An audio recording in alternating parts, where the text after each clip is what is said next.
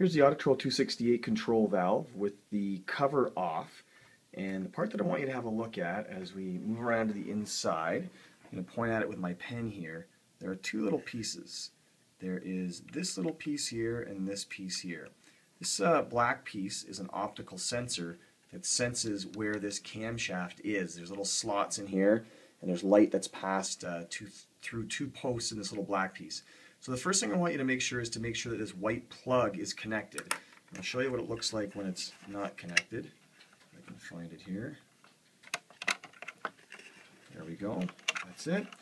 And we'll connect that back up, I think.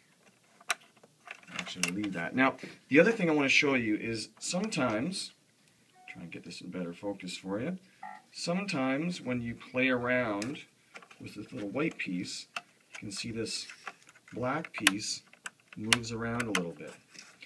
We want to make sure that that black piece is fully seated and flat against the back part here.